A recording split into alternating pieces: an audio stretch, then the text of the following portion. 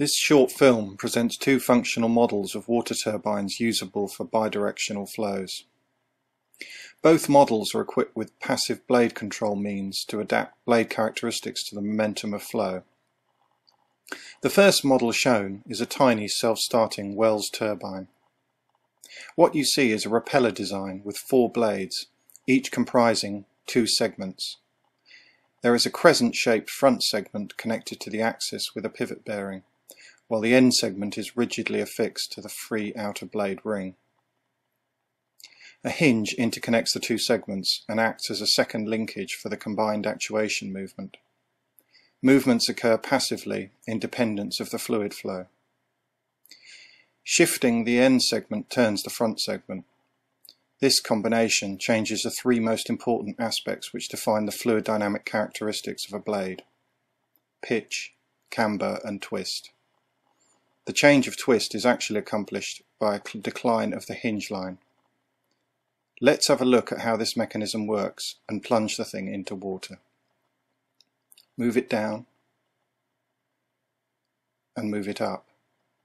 As you can see, it is self-starting and the turbine has a defined rotational direction.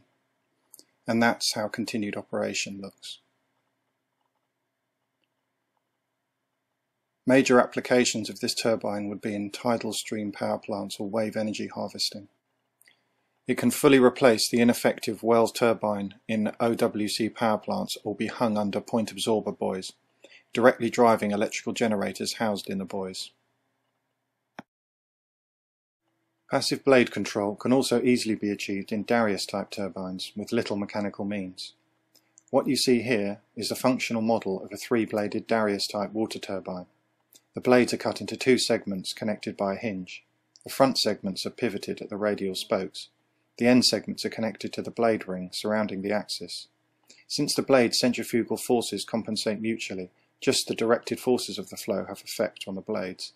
Actuation of the end segment adjusts pitch and camber in the desired way. Let's have a look at what happens when this model is exposed to a flow. It shows self-starting behaviour and easily manages all directional changes. Just like the horizontal design, the vertical design is applicable to either air or water type rotors. This approach could transform renewable wind, tidal and wave energy harvesting.